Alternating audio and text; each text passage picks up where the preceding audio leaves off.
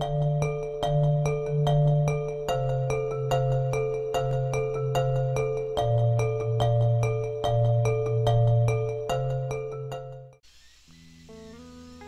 everyone, my name is Jacob Tifo, and I'm one of the founders of Alpha Omega Rocketry.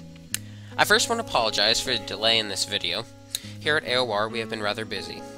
We have accomplished quite a lot in the last month, and I'm eager to share it all with you. To cut to the chase, some of our projects include construction of our first TVC, or Thrust Vector Control, capable flight computer, Zeta Gen 3, completed our first 3 gimbal tests, made a wireless mission control unit, and started the construction of our launch pad. There will be videos done in the future about all these things, but in this video I'd like to share the results of our gimbal tests. Each test allowed us to gain valuable data and learn a ton about our system. Let's jump into the first test.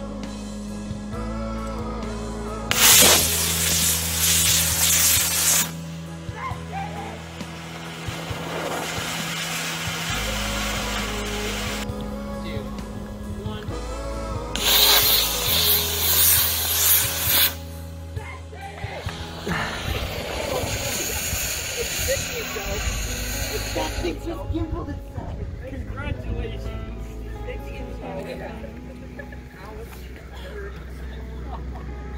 It fixed itself. You just gimbaled it. It fixed itself. That attempt was the best one, as you will see in a moment. But nevertheless, our first attempt at thrust vectoring, in my mind, was a success. We found that the instability was a result of 2 aggressive PID values. I've spent a great deal of time looking into the best ways to model and tune the rocket for the future, yet these first values were just guesses. On site, after the first test, we made a faulty evaluation.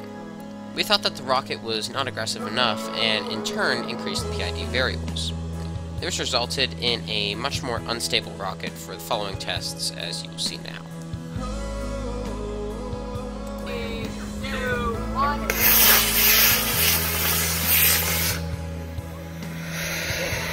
Now you messed her up.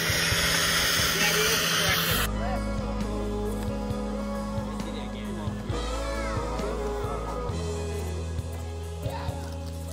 I can't find it. I think we are good. Alright, let's go. Okay, wait a minute. Back up, everyone. Okay, back up. Emily, back up. Everyone, back up, back. Alright. Okay, do it. Alright, 5, 4, 3, 2, 1.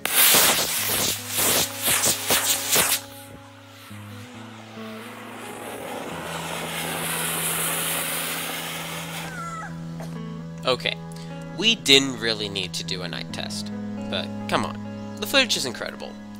The data extracted from the rocket tracked perfectly with how we expected it to. We were also quite pleased with how the flight computer and the rocket had handled themselves in their first use. Again, we feel it was a complete success, no matter whether the rocket went completely out of control or if it was somewhat correcting itself. No matter, we are very eager to conduct more tests and hopefully a flight here soon. With that done, I want to thank you all for tuning in. I want to thank my friends and family for supporting AOR. Their contributions go a long way, and you can help too. You can go to patreon.com/Alpha Omega Rocketry to support us, and our dream to become engineers. May we explore the universe from beginning to end, or from Alpha to Omega. Thanks for taking time to watch this video, and have a nice day.